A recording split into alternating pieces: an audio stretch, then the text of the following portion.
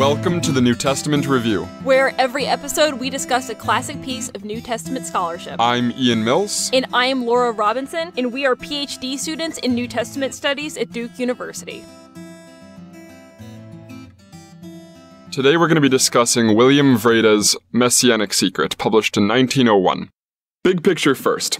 There's a motif of secrecy that is especially pronounced in the Gospel of Mark. Wrede is going to give a literary, theological explanation for this, as opposed to a historical explanation. Actually, he's going to argue that the motif of secrecy must be explained in terms of the development of Christian theology and the author's literary agenda, rather than the activities of the historical Jesus. We're going to discuss Wrede's explanations first, but his real accomplishment is changing the question from why did it happen this way to why did Mark write it this way? Ian, how about you tell us a little bit about the context behind this book? Right. So Wrede opens up with sort of a status quaestionis of historical Jesus and gospel interpretation. At the time, Markan chronology basically was the backbone of reconstructions of the historical Jesus. Previous lives of Jesus assumed the fundamental historicity of the outline of Jesus' ministry according to the Gospel of Mark. This theme of secrecy, repeatedly telling people not to tell others who he was, Jesus in Mark 4 talking about teaching in riddles. This theme of secrecy was interpreted as Jesus correcting the disciples' interpretation of his messiahship. So the disciples were expecting, according to contemporary interpreters with Wrede, were expecting some sort of conquering Messiah, and Jesus seeks to correct this with his own conception of a suffering Messiah. And he does this over the course of the Gospel, the turning point being Caesarea Philippi at Mark 8:9, where it says he expounded to the disciples that he was going to suffer and die. Right away, Wrede points out that in Mark 2:20, early on, long before Caesarea Philippi, in the discussion of fasting, Jesus already is discussing there is going to be a day when the bridegroom is taken away. He's already discussing at the beginning of the narrative that he is going to suffer. So this is a problem for that contemporary interpretation. Furthermore, he points out that this theme, this progression of messianic understanding, just isn't present in the Gospels. Rather, Jesus is telling people to be silent because they have correctly identified him. God is hardening their hearts and preventing them from understanding. Mark 4, Jesus says he tells parables so that they would not understand. It's not a matter of trying to clarify something, but of trying to suppress something which Jesus, according to the Gospel of Mark, believes to be true. So this explanation doesn't work, and Wrede's work is going to be a corrective to both of these elements, the historicity of Markan chronology and this interpretation of secrecy. Mm-hmm. So that brings us to the issue of what exactly is the Messianic secret in Mark, and where do we see this motif show up? So one really good example of it, actually, how about Ian, why don't you just read to us one of the key passages for illustrating this? So the first category of these are the silencing of demons, crowds, healed people, and disciples who have perceived who Jesus is, or Jesus has done something for them. And in Mark 3, we see Jesus silencing unclean spirits who announce, "You are the Son of God." And Mark says, "But he sternly ordered them not to make him known." Yeah. And this happens a lot of times. You know, it's the demons are suspect number one for this issue because they often say out loud that Jesus is the Messiah because they have the supernatural ability to know who he is. But it also extends beyond this. In cases of healing, Mark 1 has a couple of instances, I think, actually, of a person being healed who is afterwards told not to tell anybody, or the onlookers are told not to tell anyone. There's a really good example of this is in Mark 1, the healing of the leper who approaches Jesus and asks to be made well, and Jesus tells him afterwards not to tell anyone. Yeah, it appears a lot. If you just start reading Mark, it'll just start coming up all over the place, to be honest. Right, and Mark 9:9, where Jesus tells the disciples not to tell anyone about this revelation about Jesus until after his resurrection, is another central one for Wrede. Another place where this shows up is the parable passage in Mark 4, and what we call like the parable theory of Mark. You know, what we would commonly think is that parables are intended to illustrate something or to make something clear, and we'll talk more about this in the historicity section. But in Mark, they're actually not, that's not what parables are for. What Mark actually says is that Jesus told parables to the crowd in order to conceal the teachings of the kingdom from them, and then he taught not in parables more plainly to the disciples when they were in private.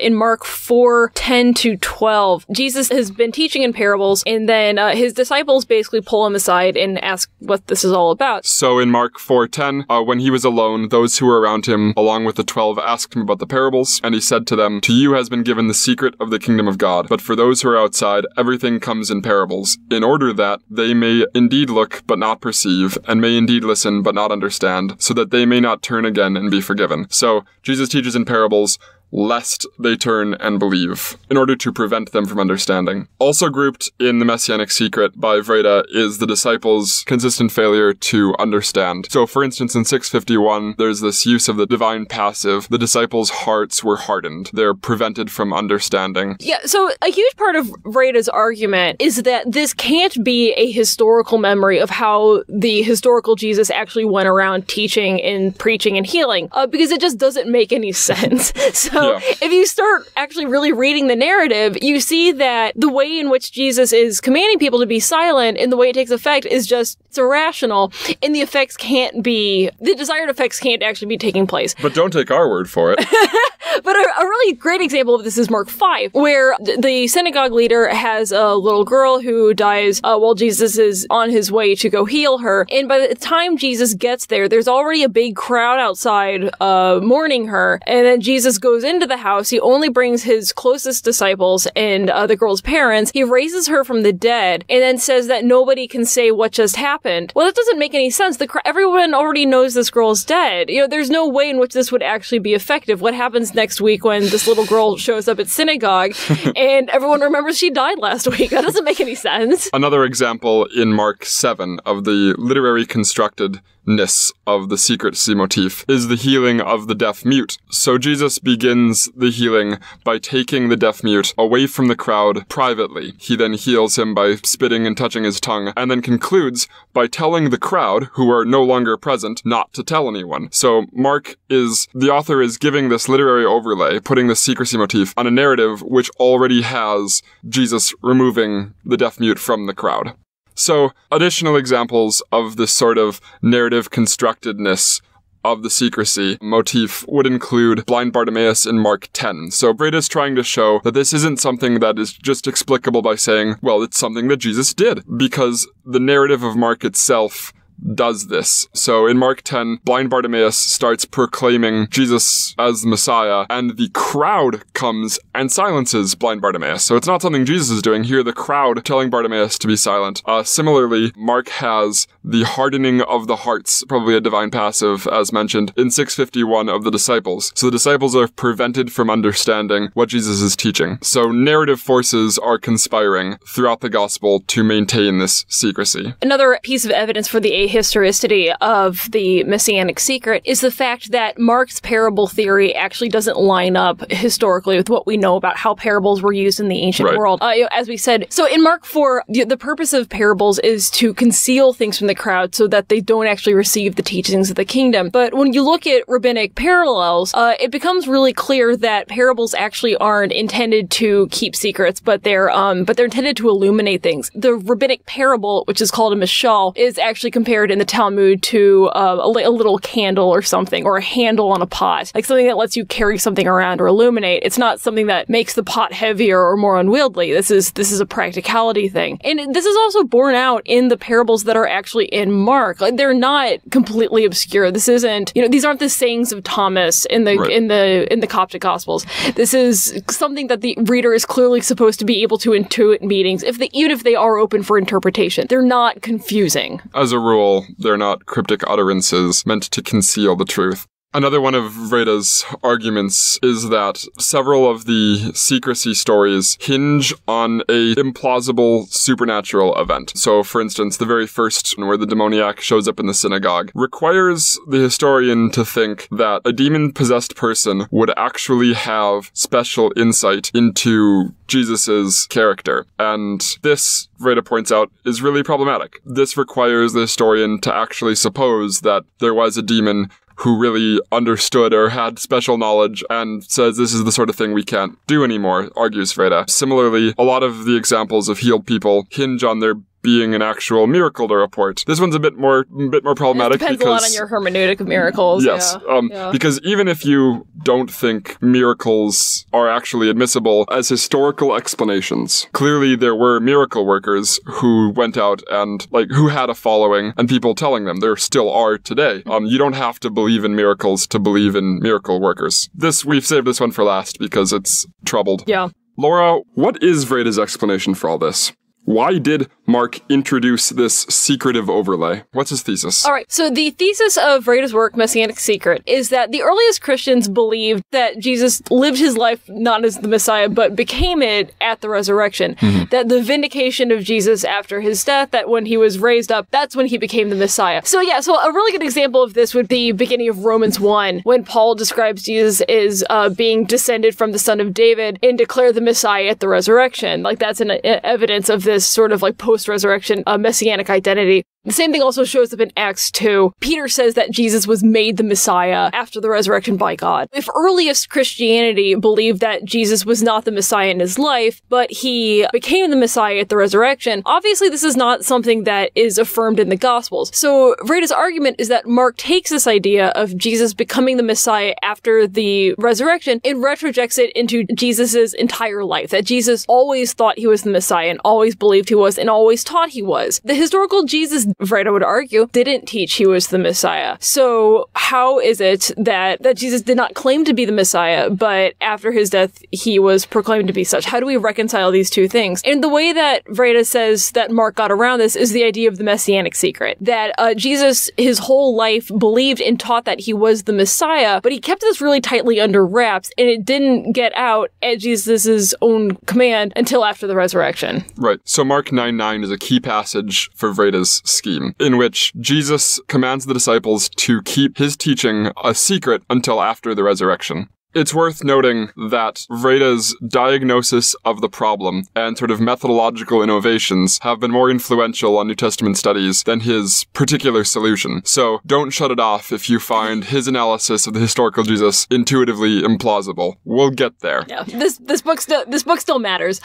All right. So basically, the payoff of all of this is that if the Messianic secret is not historical, if the historical Jesus really didn't go around trying to keep a really tight lid on what he was doing, then it follows that this is a theological and literary creation. So the question is, what does this do? And for Wrede, they were trying to deal with the problem that the historical Jesus didn't go around saying he was the Messiah. He didn't think he was the savior of Israel, but the first Christians all did think that. So how do you reconcile the fact that, after Jesus is dead, everyone thinks he's the Messiah, but before they didn't? Or the reason why early Christians would have said is the Messianic secret, that during Jesus' life, Jesus kept it really quiet, who he really was, and then after the resurrection, the disciples were free to proclaim him as he really was, as the King of Israel, and as the Messiah. So there are some serious problems with Wrede's system, and the most obvious one is that Jesus' commands to silence and to secrecy never work. Most of the times when Jesus says, "Go and tell no one," the next verse says, "The person went off and told the entire village." Typically, the Messianic secret was a failure, according to Mark. People went and spread it all the more widely, over and over and over again. So, if this is a literary invention meant to explain why no one during his lifetime thought Jesus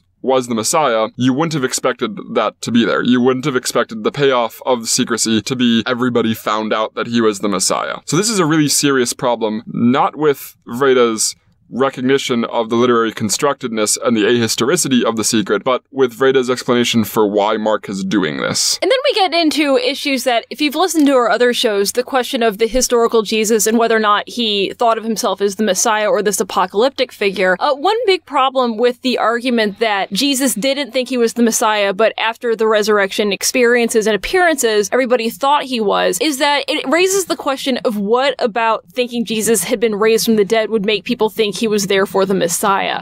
When you look at ancient Jewish references to the Messiah and what they thought that he would do, I mean, of course, Messianism in the ancient world is a very muddy category, and there's a lot of competing definitions. But one thing that doesn't show up is the idea that he will die and rise from the dead. Right. So if Jesus didn't say he was the Messiah, why would thinking he had been raised from the dead make people think that he was? Right. Dale Allison brings out this in a big way, that the most plausible explanation for this is that people were already teaching that he was the Messiah. Messiah, because resurrection is not part of the lexicon of Messiahship. Another one is the problem of the titulus. So Niels Dahl makes this argument most famously that the title King of the Jews on the titulus of Jesus, on the placard where Jesus is crucified, is not the sort of thing that the church would have invented. King of the Jews is not a title that the church gave to Jesus. It's not a theme of the Gospel of Mark. This looks like the sort of thing that the church might have even been embarrassed about. Mark already knows the story of the Syrophoenician woman, etc., already knows about the mission to the Gentiles. King is not something that is often applied to Jesus. So this looks like the sort of thing that has some grounding in historical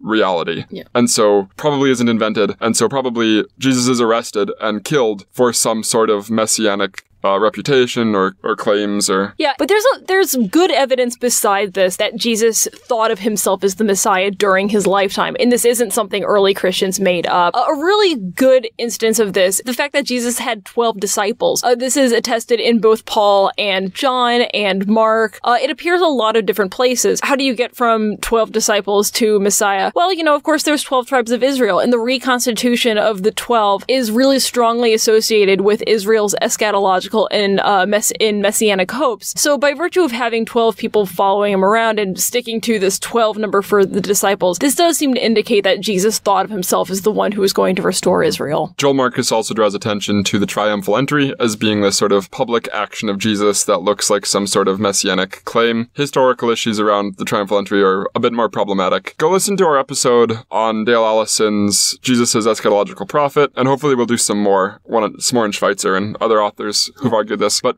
you get the gist. There probably are good reasons to think that the traditions received were not without messianic. We're not so non-messianic. Yeah. So, it probably sounds to some of you listening at home that we've just brought up this book and then explained everything that's wrong with it. And that therefore you can turn this off and forget everything you've heard. And we're not advocating for that. Wrede is actually really important for modern New Testament scholarship. Maybe the way he worked out the Messianic secret in Christian history, maybe it didn't hold water, but this book has had a lot of staying power. In a lot of ways, Wrede is the father of redaction and narrative criticism, paying attention to the fact that the Gospels have literary, theological motifs that structure their content, that the Gospel authors are rewriting, reworking these narratives. The fact that Mark groups all of the aphoristic sayings as if Jesus said all of them in one day, and the next day does all of his healings in one big group. This is not recorded chronologically, but thematic groupings of similar stories in large clusters is something we can really attribute to Wrede, because prior to that, this was treated as more or less historical. People didn't look at the structure of the Gospels as a thing that had to be invented and created for theological and literary purposes by their authors, and this is something that has become a really huge part of New Testament criticism.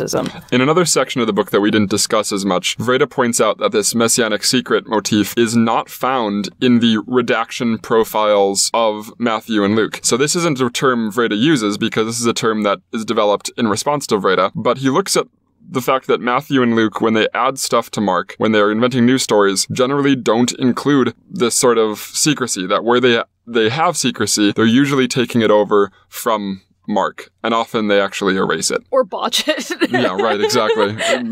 In one place, Matthew introduces crowds where he also preserves Mark's commandment to secrecy. So there's this hilarious instance where the crowds are present for Jesus telling someone to not tell anyone that he's been healed. That's in Matthew 8, right after the end of the Sermon on the Mount, if you guys want to look that one up at home. See Mark Goodacre's editorial fatigue. That too. Yeah, we'll have to do a show about that. For sure. Yeah. So, and again, if Mark has the secrecy motif that no one else has, this invites another look. Why does Mark only have this? Are there elements of Mark's Christology and Mark's eschatology and Mark's theology that are unique to Mark that we only get by comparing Mark in the way he deals with material, in contrast with other gospel authors? And that's something that we can really thank Wrede for bringing along and showing scholars. All right, well, that's all for today. Yeah, that was fun. I love Wrede. So, Same. Yeah. All right, thank you guys so much for listening, and we'll be back with another book. Please stop here. Thanks to Mitch and Luke and all the guys from Carnegie for letting us use their song Coming Home in the intro and outro music of the podcast. You should check them out. Seen brighter stars than you. I don't mind.